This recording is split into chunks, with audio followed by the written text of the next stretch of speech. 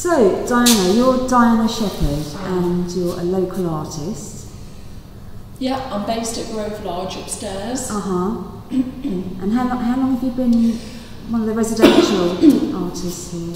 So I've been here for 10 years. And during that time, in exchange for rent really, I worked with Mick the manager to get artists in here. So we have a residency programme here which we're hoping to develop a lot more in the future after things are back to normal really. There's been some lovely stuff here. I remember seeing the man who had, goodness knows how he got them here, printing presses. Yeah. Including homemade ones out of a mangle. Yeah. Yeah.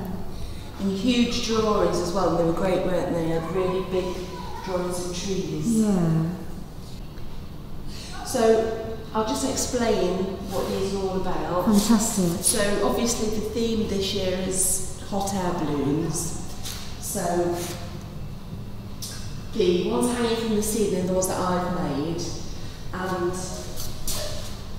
they've all been made with strips of lining paper and sprayed and stencilled with leaves and branches.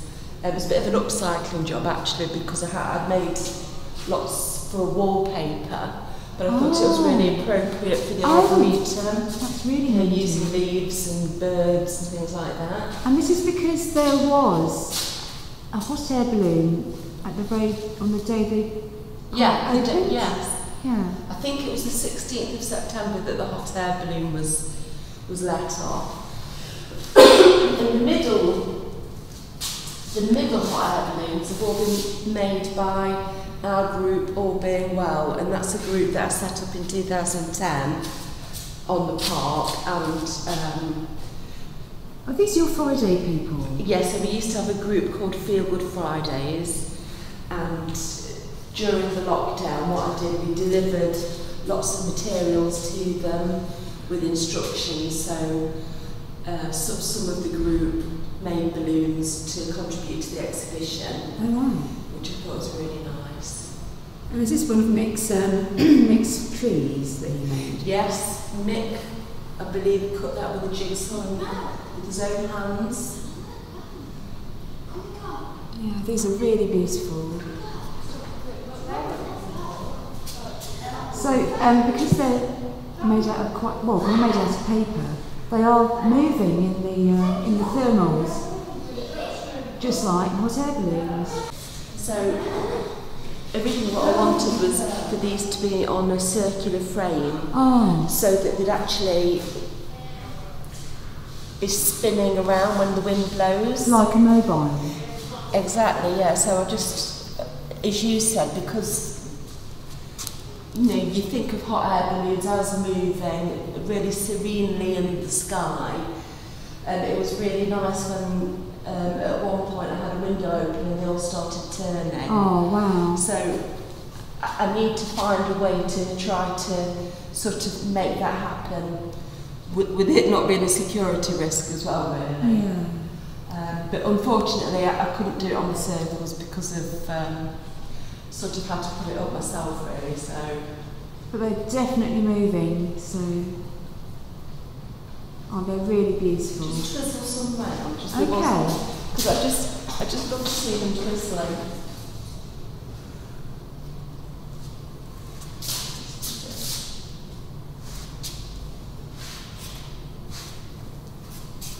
Seem to be getting on. Oh, but yeah, that's brilliant. Yeah. I think I need a whole other project to do this all again, having learned everything that I've done and doing it this time. Yeah.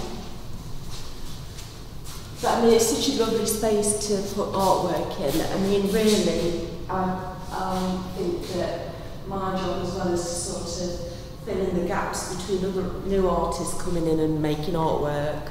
So I painted the panels as well, so that whenever we haven't got anyone in, it means the Orangery's always got something to look at as people pass. Because we don't want it to look like an unused building, really. No, it's definitely one of the nicer buildings in the park. Yeah, I mean I know that Joseph Strutt's original intention was for there to be artwork on the park, and for this to be an exhibition space as well. So what's really nice is that we're sort of, you know, we're actually fulfilling his original wishes. Honouring it. Yeah, lovely.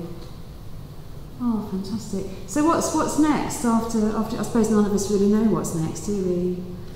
Well, for me, because of lockdown, we've started an art delivery service. Oh. So the people that have been part of the All Being Well projects, we've just got lottery funding for a 6-month sort of COVID emergency project, as it were. So this sounds brilliant. Yeah, so that the people who were part of our groups, you know, still feel that we're all connected, and you know, so we deliver them. We're going to be delivering them materials, and we're also going to be able to reach North Nottinghamshire, North Derbyshire as well.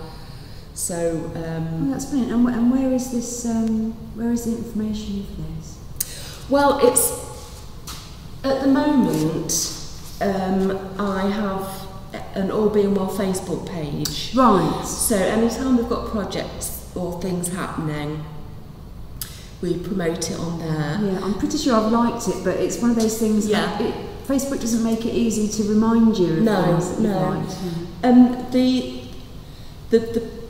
The majority of the people that we involve in the project are people who have or live with mental health problems. Yeah. So what we tend to do is we partner up with the mental health services, Derby City, and as I said, we're going to be working with Chesterfield mental health services as well, so we can deliver right up Chesterfield way as well. So it's wonderful how people like you, and I suppose many other things also, have found a way to keep going, keep people.